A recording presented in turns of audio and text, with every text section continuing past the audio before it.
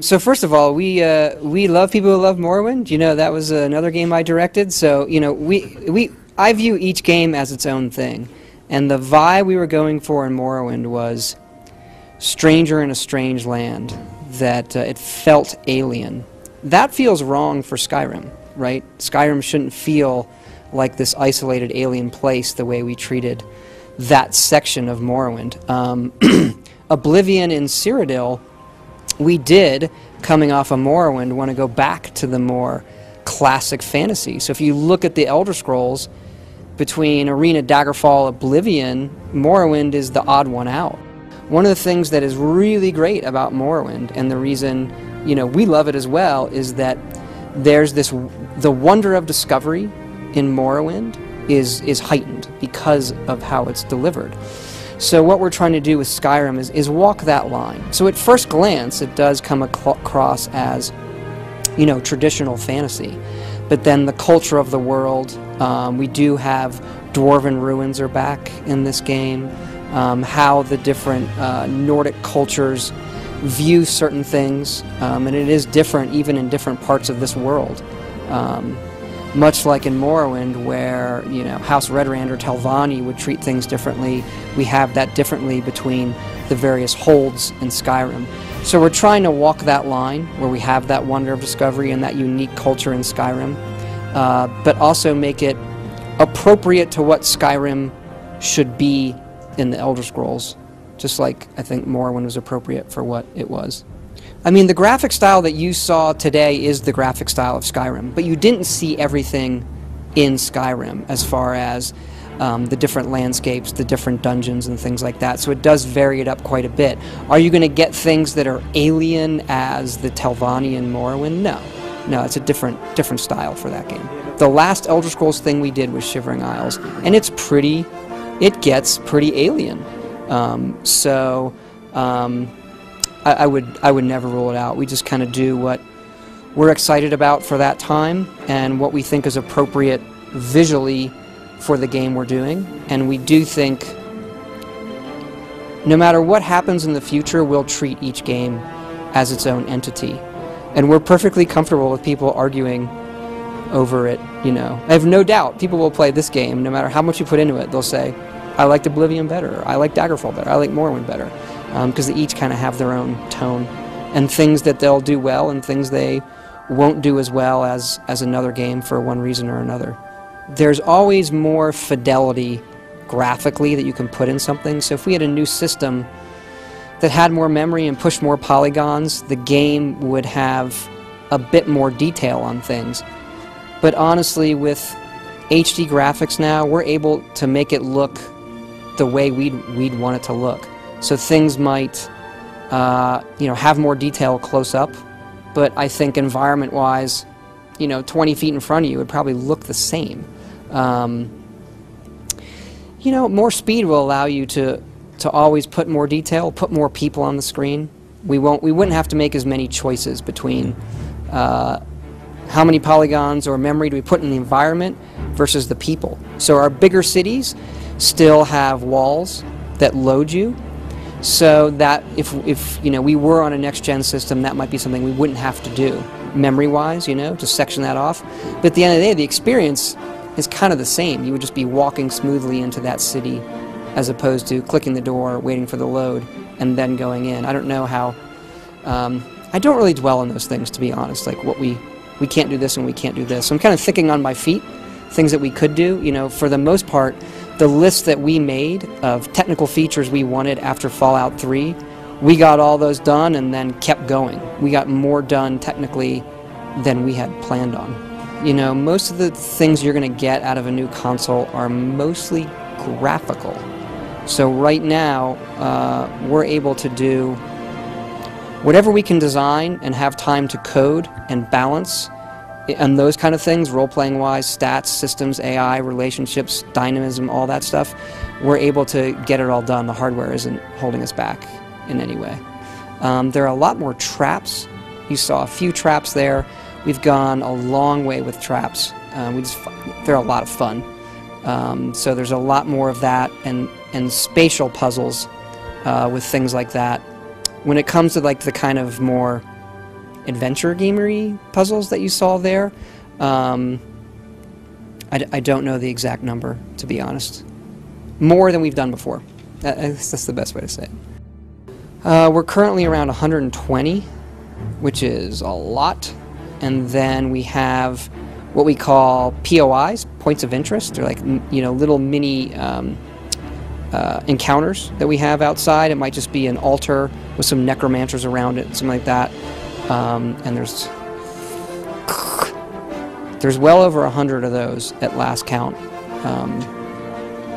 I don't have an exact number of that either. The numbers get so big that we stop counting these kind of things, so a lot, yeah. So the giants have their own camps.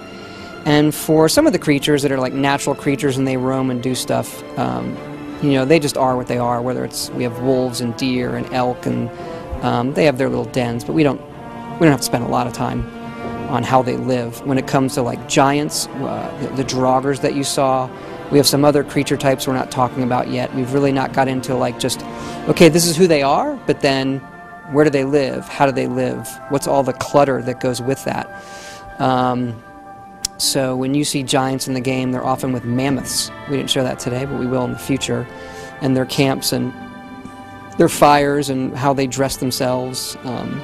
Things like that we've really gotten into to make it believable, as opposed to just, here's a creature and they walk around, they attack you. So that would be the difference. And there are obviously some creatures that are more important than others that have gotten more attention. And in the future we'll be showing more of the creatures and more of how they live and where they live. Gods of the Elder Scrolls are still the gods of the Elder Scrolls, whether they're the Aedra, the 8-9 divines, or the Daedra. They're all not all. A lot of them make an appearance again. I think that's part of what's cool about the Elder Scrolls. So even though this game isn't Oblivion, the presence of Oblivion being this other place that has multiple planes of existence and gods that rule over them, not gods, Daedra, that's still a big part of this world. I don't want to spoil it, but that is the place where we get to do probably historically our most interesting quests, the ones that feel really unique when you get into those really high fantasy kind of activities. They do end up being some of the most fun stuff, and then the rewards end up being some of the best. The landmass is about the same size as Oblivion. It plays, the flow of that is a bit different because of the mountains. So even though a mountain takes up, X space, you can't just run right through it because it's a mountain. You have to make your way up through it. So those locations with mountains end up being longer play spaces than an equivalent in Oblivion. But we like the size of Oblivion. It was a good thing to shoot for as far as how much space there was for the players to absorb. So we do have the 10 races we had in Oblivion, and it is just those 10 again. We feel that's enough, and we're more interested in making those 10 feel different from each other than adding new ones. And it's also kind of thing where you're where'd this race come from? And there's probably some things we could do, but we're happy with those 10 races. And there is, the racism you saw in Morrowind. Cyrodiil gets less of it because it's kind of a melting pot of the races and where it is. Skyrim, you're getting back to this is the province of the Nords, and even though the other races make appearances, they don't like elves. They're the original home of men, and they think men versus our elves, the Mer. Men are the ones who should rule Tamriel, not elves, and so there is this conflict between that. So some of that does come into play. Some of that leads into quests and is the theme for quests, but a lot of it, depending on the race you pick, it's flavor more than it is locking you off from one thing or another. There is a sneak skill, and the stealth, you sort of saw it during it where you get bonuses for attacking guys when you're hidden. There's the eyeball that opens and closes. I don't know if have you played Fallout 3? Okay, with the stealth in that from Oblivion, it really goes to these different states in Fallout 3 between caution and danger, and so there are multiple states that the enemies go into. Okay, they've heard something, they're going to try to, they're on a search pattern, they're trying to find you, but they haven't seen you yet. And now when they go and when they actually get towards seeing you, the eyeball starts opening, and it gives you time to adjust what you're doing. Sort of says, we want to avoid the, instant gotcha. We have Radiant AI again, and we had it in Oblivion where we would move the people, they go to sleep, they eat, they walk around.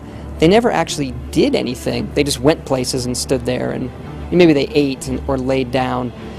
So generally we find we need a visual to go along with that. An animation they're doing and they're working. Okay, is this guy a cook? He should be cooking. And we've built that system for, making armor, making weapons, cutting wood, working in a mine, cooking. There's, working on leather. And all of these things and activities we can have the NPCs do, we've built them all so that you can do them as well. So the world feels alive, and they have jobs and they're doing those things, but then when they leave that, someone could ask you, hey, go chop wood, and that same suite of animations and everything works for the player. And they're just kind of like fun little diversions. They're not even mini games, they're just things you go up and you click on, your guy does it. Some of those will open up menus, like when you go to cook, okay, here's all the foods you have, here are the things you can make. So not only do we have raw versions of all the meat, we have cooked versions of all the meat. We have raw salmon, we have cooked salmon, we have rabbit, and so forth. So they're just fun diversions for the player, while also making the other characters feel, just feels more real. They feel more alive. What I can tell you is there's crafting for each of the major disciplines. So the magic crafting one is enchanting, where you make your own magic items. The combat one is smithing, you make your own armor and weapons and improve them. And then we've moved alchemy for us kind of into the stealth, that ranger role of going through the forest and making potions. So that for us in this game is the stealth crafting one.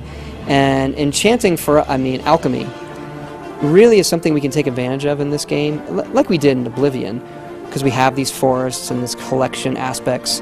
So we're not quite talking about alchemy yet, how it works, but it does work a bit differently than Oblivion in some interesting ways. Alchemy, smithing, enchanting are all skills, and so you'll level up by doing those things, and you're also going to create the most interesting items you can create come out of those, versus cooking or chopping wood or those kind of things. The easy answer is it's just more manpower and more time. Our level design staff and our art staff is bigger, and they have really taken to making these all unique. So obviously with that number, there's going to be some gameplay things or things we do that repeat, but not in the same way. Visually and design-wise, each of the dungeons plays out differently. Some of those are tiny, so that number is very big, but I'd say at least half of those are small. You go in, you come out, it may have been 15 minutes, but you feel like you accomplished something. And they range from that to the 1 to 2 hour epic dungeon. We try to make each time the ultimate warrior game, the ultimate wizard game, and the ultimate thief stealth game. And so we want to pay off on all those gameplay styles. Guilds are where we do that, but they're different than we've done before, but we still want to pay off on people who want to perform those roles.